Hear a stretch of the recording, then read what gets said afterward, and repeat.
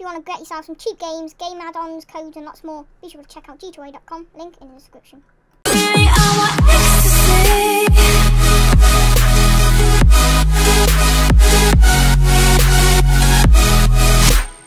Yo, what's going on guys? Today I'm going to be showing you how to add transitions in Sony Vegas Pro 13.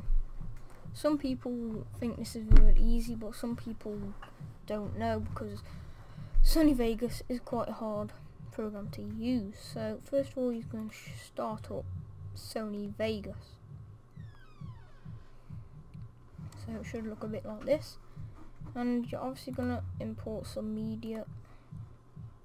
So I'll just import a video that I uploaded the other day, and I'll put in my intro.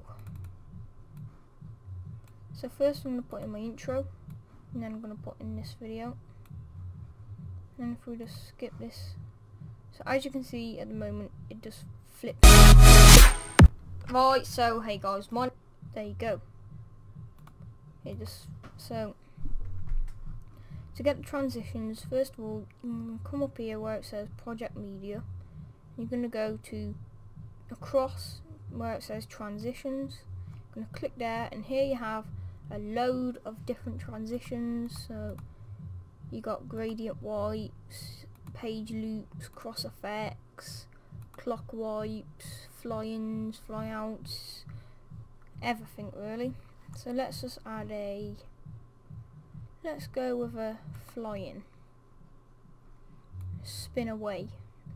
So what you're going to do, you're going to left click on it and you're going to drag it to the very start of the video.